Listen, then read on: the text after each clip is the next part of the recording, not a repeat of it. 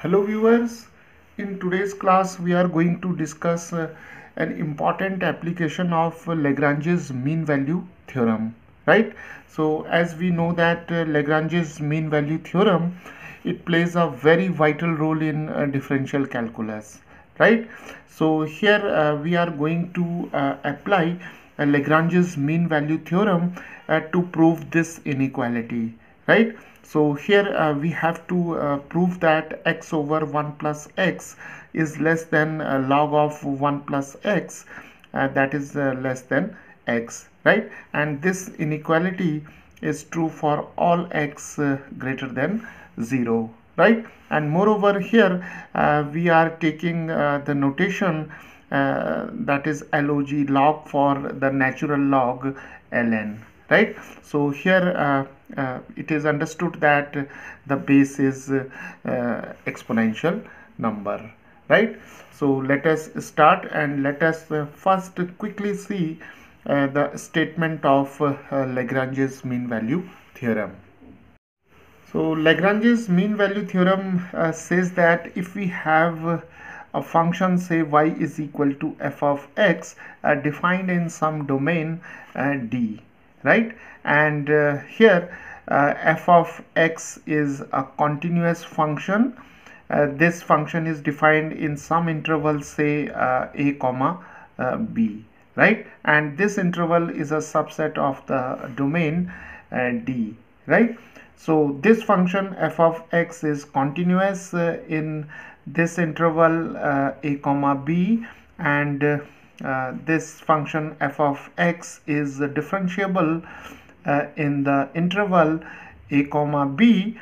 Then Lagrange's mean value theorem says that there must exist some point or some value c which belongs to this interval, that is a comma b, such that the derivative of this function at this point, that is x is equal to c, is equal to fb minus f of a divided by b minus a, right? So here c is such that it is greater than a but less than b, that is c lies between a and b, right? So this is the statement of Lagrange's mean value theorem, and this statement it would be used to prove this inequality. So now to prove this inequality, let us here assume a function f of x is equal to log of x, right? And obviously the base of this log function is e. It means we are dealing with the natural log, right? So let us here quickly draw the graph of this function. So here we have x-axis, and this is y-axis, and we know that the graph of log x, it looks like this. See here it passes through this point to 1 comma 0, right? Because see, when x is equal to 1, f of 1 is equal to log of 1, and log of 1 is 0, right? So the graph of log x, it cuts the x-axis at 1 comma 0. So here we are drawing the rough sketch of the graph of f of x is equal to log of x, right? So this is the graph of y is equal to log of x, and this is our point, say a, that is 1 comma 0, right?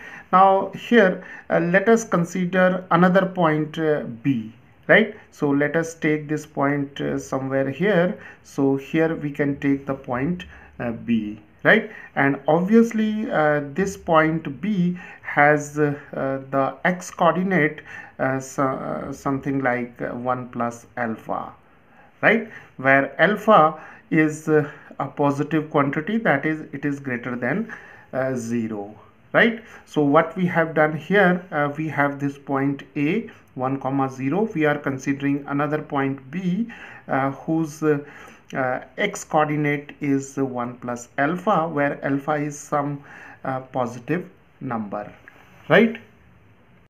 So now the purpose of introducing this point B is that we have to consider this interval, right? That is A to B, right? So here we have this point A, here we have this point B, and here we have C x is equal to 1, and here we have x is equal to 1 plus alpha, right? So this point can be taken as A, this A, and this point can be taken as B, right? So now our interval is 1 to 1 plus alpha, right? So now here we have assumed the function f of x is equal to log of x, and now we can say that this function is defined in this interval, that is 1 comma 1 plus alpha.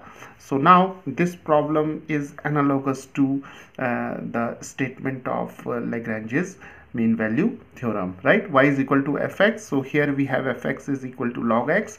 For this interval a comma b, we have 1 comma 1 plus alpha, where alpha is greater than 0, right? So now let us apply the Lagrange's mean value theorem to this function. So obviously this log function is continuous in this interval, that is 1 to 1 plus alpha, and this function is also differentiable in this interval 1 comma 1 plus alpha, right? So the derivative of f is f prime of x, and this is 1 over x, right? So here the function log of x is continuous, and this function is also derivable in this interval a comma b, which is 1 comma 1 plus alpha, right? So now the Lagrange's mean value theorem says that there must exist some point c between a comma b, such that f prime of c is equal to the quotient of fb minus fa divided by b minus a, right? So here we can take the point c. So here let us take the point c, right? So now let us apply this result to this function. So f prime of c can be written as 1 over c, right? So if we take x is equal to c in this expression, we have f prime of c is equal to 1 over c, right? And for b we have 1 plus alpha, so we have here 1 plus alpha minus f of 1, here we have 1 for a, and here for b we have 1 plus alpha minus 1, right? So we have now 1 over c. F of 1 plus alpha can be obtained from this expression by taking x is equal to 1 plus alpha. So here we have a log of 1 plus alpha, and here we have f of 1. So this is 1 plus alpha minus f of 1 is a log of 1 divided by alpha. So this one and this one get cancelled, and log of 1 is 0.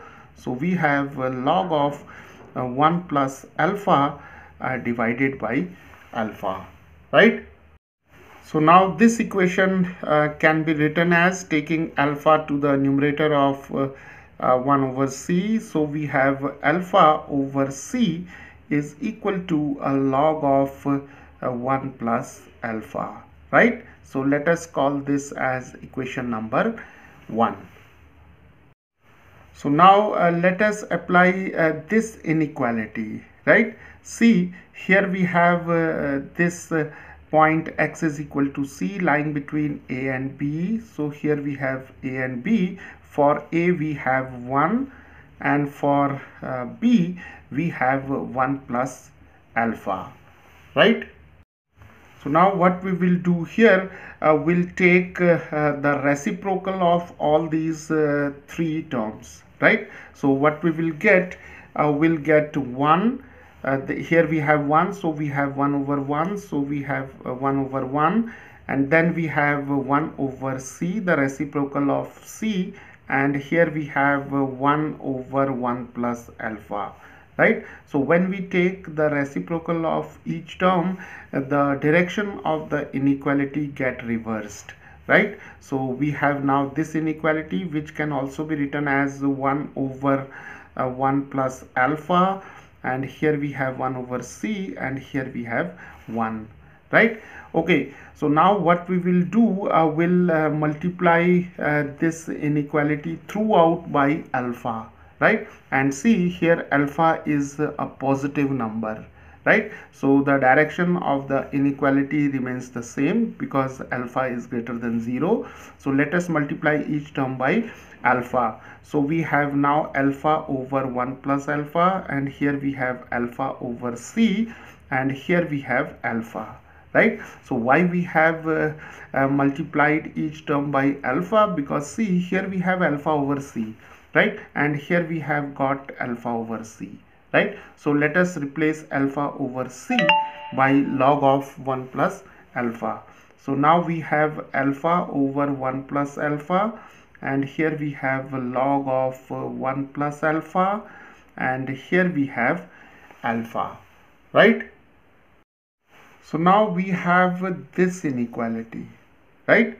And see, this is alpha over 1 plus alpha less than log of 1 plus alpha, and here we have less than alpha, right? So now if we replace alpha by x, then we'll get this inequality, right? See, if we replace alpha by x, we'll get x over 1 plus x, that is less than log of 1 plus x, and here we have less than x, right? And for all x greater than 0, because alpha is greater than 0, right? So this is how by the application of Lagrange's mean value theorem we can prove these type of inequalities.